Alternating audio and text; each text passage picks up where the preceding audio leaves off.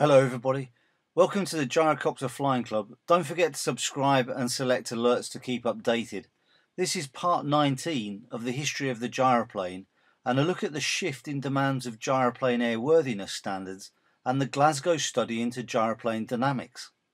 A significant milestone in international gyroplane airworthiness standards was the British Airworthiness and Design Standard BCAR Section T.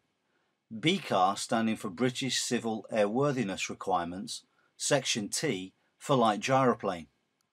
BCAR Section T and the Glasgow University study are linked because the Glasgow University study didn't become one body of work until it was finally published in 2010 from the collective research undertaken by the university for the UK CAA between 1993 and 2008.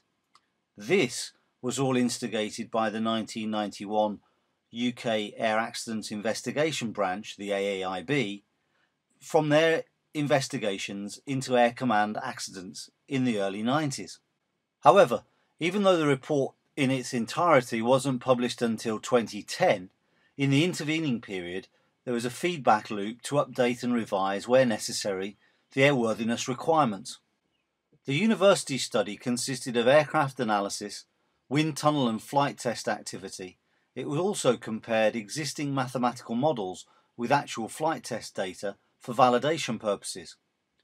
BCAR-T is important because it has true international influence, with revised requirements being adopted in Australia and Canada, as well as being recognised in Germany. The aim of the dynamics study was to establish the general stability characteristics of a gyroplane and then determine which aspects of its design were most influential on its dynamic characteristics. The research has been hailed as revolutionary, although I have to be honest, whilst the quantitative data generated does fall into that category, it seems to me that the outcomes are areas that have been investigated before. Worse for the study, in some places the quantitative data and its conclusion have been ignored. Tailplanes and the assessment of the air command being a case in point. The major conclusion of the report was a demonstration that the vertical location of the centre of mass in relation to the assumed propeller thrust line is the key parameter leading to aircraft instability. This was a particularly important finding since the incorporation of more powerful engines and larger propellers into gyroplane design had resulted in the propeller being raised to ensure clearance of the craft's keel, thereby raising the centre of mass and reducing stability.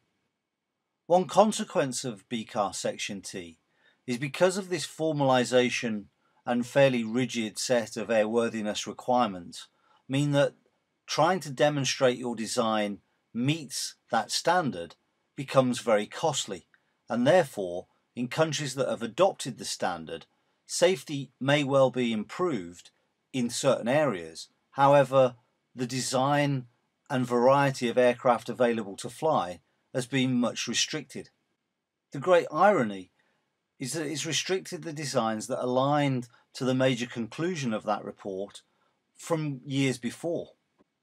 You have to agree that safety has improved, although some of the bars are set exceptionally low, and one can't help feeling that some of these wins were obvious low-hanging fruits. Had some of those involved with gyroplanes decades ago been slightly more alive to obvious issues, we would have a more diverse and healthier gyroplane scene today.